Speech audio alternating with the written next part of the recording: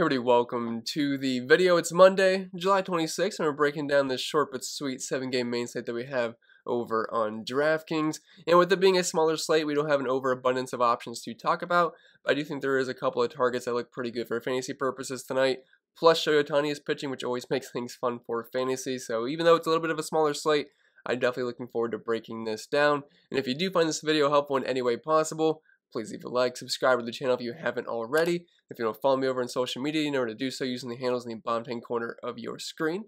And if you want to help support the channel over on Patreon, get access to some extra content, link is down below in the description for that. And since it's close to the end of the month and the first is coming around, and Patreon will charge you upon sign up and on the first of the month. And if you do want to sign up and try out the content, I can make this week free for you guys as long as you continue your patronage on August 1st. So if you want to check it out, now is pretty much the best time to do so. You get access into my entire spreadsheet, projections, optimizer, ownership projections, my rankings, cheat sheets, data sheets, Discord community, all that fun stuff. Link is down below. Last but not least, this video is sponsored by Prize Picks. I'm sure most of you guys know what it is by now, but if you don't, it's daily fantasy sports simplified. It's just you versus the projections. There's no salary cap restrictions. 150 max contest. You don't have to compete against sharks. It's just you versus the props that they offer each and every single day. And if you look hard enough on the site, you can find some pretty soft lines to take advantage from.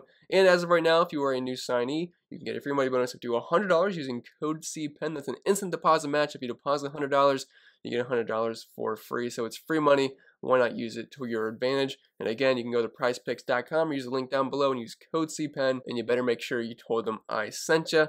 But I think that's it for the plugs for the most part, so without further ado, let's dive right into today's video. And as per usual, we'll start with the pitchers and move on to the bats. And like I was saying earlier, there's not an overabundance of great options to talk about, but I do think we have some solid pitchers here relative to the slate that we have today. But we'll start up top with Luis Garcia, $10,400, and this good matchup versus Seattle, I think makes him one of the better pitching options on the slate today, but you do have to pay a pretty penny for him. But it shouldn't be too hard to fit in the pitchers you want today and get the bats that you want because there's some good cheap bats, and really the pitching isn't super expensive. Like, you don't have to play Luis Garcia. I think he's an overall safe option for cash games today, but you could always play Ohtani with Marquez, and you're not really breaking the bank there. But even with Garcia and Ohtani, I try to play around with some dummy lineups, and you can pretty much fit in whoever you want at that point, so I don't think there should be any concerns about roster construction no matter what pitcher you use tonight. But anyway, getting back to Garcia here, fantastic matchup versus Seattle, one of the softest spots in the slate here. He's on the road, only a 3.7 implied team total against him, which I believe is the second lowest on the slate, only behind the Rockies versus Ohtani, who we're going to talk about in a second. He's a pretty heavy favorite. I do think the Astros stack does look pretty good tonight versus Seattle, so if you can go those 5+ innings, you get that 4-point bonus on DraftKings, which can always go a long way. And if we're looking at his numbers this season, they're pretty solid. Now, his xFIP and Sierra are close to a run higher than his ERA, which I don't love because that means regression is coming, but I don't think that's going to come here versus Seattle because they're just one of the worst offenses in baseball. And he still has some solid numbers. I mean, a 3.9 xFIP, a 3.6 Sierra, 28.5% K rate, not a ton of walks, close to 8%, but at least it's better than Ohtani and Marquez, so I'm not going to complain too much here given the slate that we have. 155 ISO given up, does have a lean to the fly balls, but only a 30% hard contact rate allowed, and a homer per 9. And if we're looking at Seattle splits versus righties this season, they've been a little bit worse versus lefties, but they're still striking out 26% of the time, 158 team ISO, well below 300 as is their OBP, and a 91 WRC+. Also, Garcia's coming off a game where he scored nearly 40 DraftKings points versus Cleveland, so I think the good times are going to keep rolling here versus Seattle. He definitely makes for a fantastic option tonight. And then dropping down to probably my favorite pitcher on the slate, it's Shohei Ohtani, $9,200, and I'd imagine he'll probably be the most popular pitcher on the slate. He had a fantastic game last time out versus Oakland, and he draws a very soft matchup here versus Colorado outside of Coors Field, which when you take the Rockies out of Coors Field, they become an absolutely awful offense. Like, their numbers this season are very, very bad. Some of the numbers do get inflated from Coors Field, but if you're looking at their splits overall this season versus righties, it has nothing to be scared about whatsoever. Now, they don't strike out too much, only 23% of the time, but only a 142 team ISO, well below 300. And WRC Plus accounts for park factors, and it's awful for them versus righties at only 71. Like, we're picking on Seattle a little bit, and they have a 91 WRC Plus to righties, but the Rockies are all the way down to 71 here. Ohtani, I love the strikeout upside. He's got over a 30% K rate, sitting right at 31.1 this season. The walks are always a bit of an issue for Ohtani, but when he's got his command in check, the guy is just a fantastic pitcher. Now, for the most part, he's had good games all season long. I think there was only one other start. I believe it was versus Oakland where he scored 10 points in that game. But besides that, in the Yankees game, I still have PTSD from that game because I'm pretty sure he didn't make it out of the first inning in that one, unless he made it to the second inning. I can't remember exactly, but I just remember he scored negative 14 points. Felt like he walked the entire team. He hit a batter. I mean, that was just a very bad day. It was right before the All-Star break. But besides that game and the one versus Oakland, the guy's been good. He hasn't scored, like I said, besides those two games, he hasn't scored less than 18 points. So I'm definitely liking Ohtani here quite a bit. Can't imagine he's going to struggle versus the Colorado Rockies lineup, especially outside of Coors Field, and he's got a nice 3.5 xFIP, a 3.8 SIERA. Like I said, high strikeout rate, doesn't allow much power whatsoever, gets a good amount of ground balls. I would say Ohtani is more than likely my favorite pitcher on the slate. I think that'll reflect in ownership as well. Plus, he's a decent favorite here versus Marquez. Then speaking of Marquez here on the opposite side of this game, I think he's a decent option versus the Angels. I wouldn't say he's my favorite play here, but at $8,400 versus a somewhat bad Angels lineup. Yes, there's a couple of great bats there, but outside of a few guys, I mean, the bottom of this order is pretty bad, and I think he can be just fine here. Besides his last start in Coors Field, which he looked really good for a decent chunk of that game, then it ended up falling apart. He was on a hot stretch of having really good game after really good game. I think he's still a decent option here because the majority of the Angels lineup just is not very good. I know there's a 4.3 implied team total against him, and he's a pretty heavy underdog, but going up against Ohtani, especially with the Rockies bats on the road, I think it does make sense that he's an underdog here. Plus, the Rockies bullpen is pretty bad as well. So I think the majority of that damage, that 4.3 implied team total, would come against the bullpen. Not saying Marquez is bulletproof. He can always give up a run or two, but I think that'll come with a decent amount of strikeouts. Sitting around a 25% K rate this season, a 3.53 xFIP, doesn't allow any power whatsoever at 112 ISO, has a good lean to ground balls over 52% of the time, and only 0.7 homers per now with a 32% hard contact rate. So he's kind of got some similar numbers to show Ohtani in some categories, and the Angels lineup, again, doesn't really scare me outside of a couple of guys, so I think he's fine at that price point. Wouldn't hate him as an SP2 in all formats. Then if you want to get crazy, you need some real expensive bats, and you want to spend down for a pitcher today, I mean, I think Michael Pineda is the only viable option here at $6,900. Now, I don't really want to pick on Detroit right now. I know they kind of sucked yesterday, but they've still been a pretty good hitting team recently, so it's not like we're just straight up picking on Detroit here. But if you need a cheap pitching option, he does technically draw a good matchup if you're looking at the overall numbers this season, although recently, the past month or about the past few weeks or a month now, Detroit's been one of the hotter teams in baseball, so it does concern me a little bit. Plus, Michael Pineda's been kind of getting talked about as a trade target here, so there's just some things that could negatively work against him, but they're still striking out over 26% of the time versus righties, a 160 team ISO, and 92 WRC+. Like, it's an okay matchup. It's not as good as it used to be, but still overall this season they have somewhat struggled versus righties, and they do strike out quite a bit. And on the season, Michael Pineda, obviously not the greatest numbers out here, only a 4.2 xFIP, 4.2 SIERA, 21% K rate, limits the walks, which is good, but he allows a ton of power, over a 200 ISO, at 1.5 homers per 9. I don't love it, but I think it's fine. A 4.4 implied team total against him. He is a pretty heavy favorite. If he can go 5 innings, I think he should be able to pick up the win. I love the twin stack today versus Matt Manning, but I mean, I feel like guys like Akil Baddoo and a couple of other bats in that lineup could certainly give him some issues, but at $6,900, if you need a cheap pitcher on the slate, I do think he is the best one. I'm not really trying to endorse Michael Pineda here, but I'm just letting you guys know he is here if you need a cheaper pitcher. But with that being said, I think that's it for the pitching, so we'll move right over to the bats. And similar to the pitching, where I don't think there's a ton of great options, I think the same can be said for the bats here, but there is a few teams that I do think stands out above the rest, so you'll see the majority of the bats coming from said teams. Well, let's start up top with the catcher position, and we have Mitch Garver at nearly $5,000, so he's a bit expensive, so if you're going up for Luis Garcia and Shohei Ohtani, you might not be able to afford this expensive of a catcher, because we got some other expensive options to talk about. But I still like him here versus Matt Manning. I love all the Twins today. They currently have the highest implied team total in the slate, and they draw a pretty good matchup here versus Matt Manning, who I think will be decent down the road, but as of right now, he has not had the greatest debut in the big leagues. It's only a 28-inning sample size, so I don't want to put too much into it, but he's got an ERA around 6.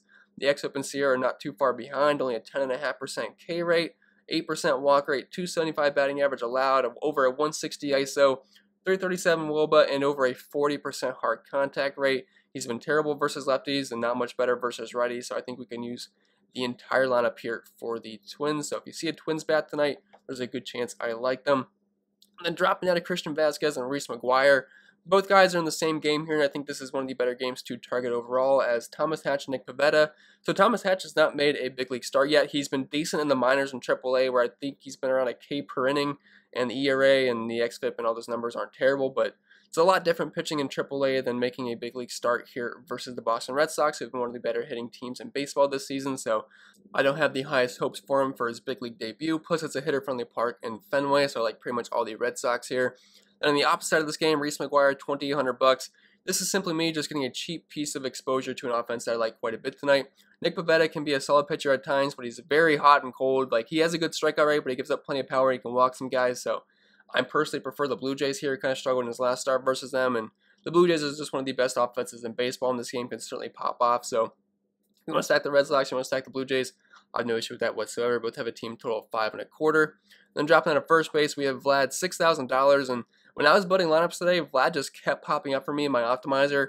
He's just far and away the best player at this position, and relative to the other positions, I think we can spend out a little bit in the outfield. Shortstop, we might have to spend up, but I think you can make it a focal point to spend up at first base today. So Vlad's looking like close to a core play for me.